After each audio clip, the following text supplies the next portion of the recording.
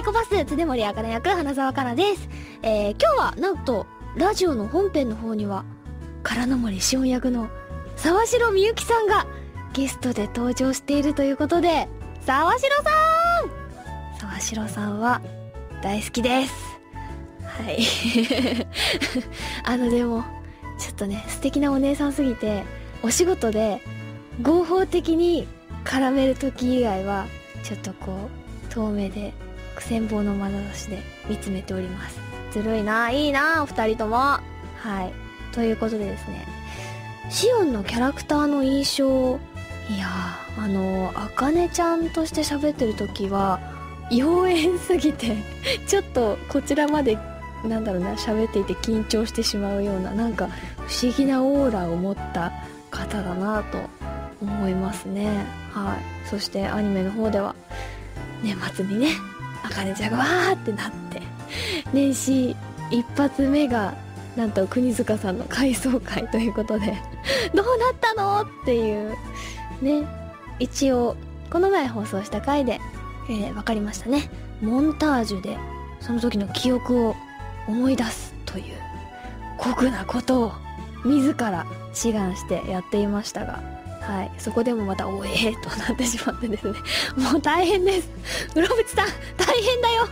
はい、まあそんな感じでですね、今後ともぜひぜひお見逃しなく。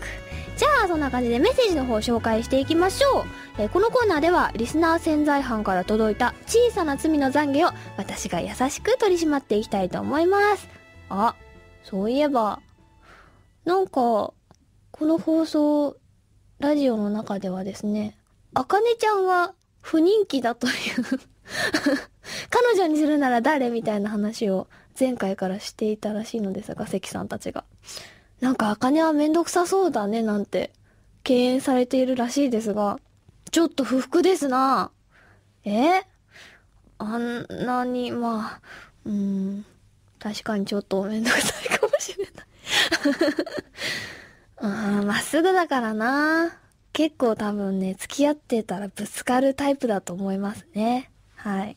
まあでもそこはね、懐の深さですよ。はい。まあそんな感じでいいや。じゃあメッセージ紹介しましょう。ラジオネームディアブロッサさんからいただきました。ありがとうございます。僕が犯してしまった罪、それは恋愛罪です。今中2なんですが、小6の時に好きな女の子がいて、その子と両思いでした。でも告白する勇気がなく、そこで恋は終わってしまいました。そして中2になってその子と同じクラスになり、クラスメイトということでメアドを交換しました。そして家に帰ると一件メールが。中を見るとその子からでした。小6の時告白してほしかった、悩んでたんやでと、とても胸が痛みました。告白しておけばよかった、そう思いました。花澤さん、こんな勇気のない僕を速やかに対処してください。こんなの自慢でしょいいな、告白してほしかったなんてさ、そんなのわざわざ送ってくるっていうことはさ、まだ気があるってことですよ。で、ねえ、好きなんでしょその子のこと。じゃあ付き合えばいいじゃん。バーン。はいってなりましたこれいまいちね、こうやり方がいいや、付き合えばいいじゃんっていう結論に達しましたじゃあ次いきますよ。ラジオネームせいやさんからいただきました。僕が犯した小さな罪は、友達の携帯を勝手に使い、女友達にちょっとエッチな内容のメールを送ったことがあります。その後友達が誤解を解くのに苦労したと怒られました。詳しくちょっとエッチな内容のメールというのを詳しくわかんない。どういう内容それ、教えて。なんだろう、僕は胸の大きなタイプの女の人が好きですみたいなやつを送ったのわかんない。そんなメール来たことないなぁ。でもいきなり来たらその子はとってもびっくりすると思うな。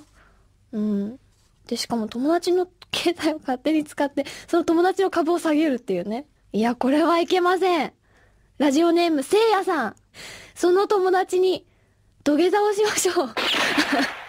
ダメですよ、そんなのはね。はい。引き続きこのコーナーでは皆さんが犯してしまった小さな罪を懺悔するメッセージお待ちしております。あ、ちょっといいですか？私の好きなタイプのキャラクター、鴻上さんがいいな。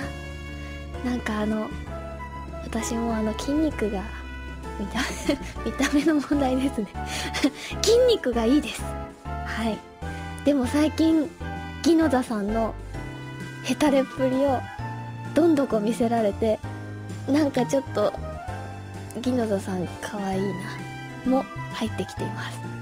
その2人がせめぎ合っております。ということでそんなのどうでもいいですね。常守朱役の花澤香菜でした。バイバイ。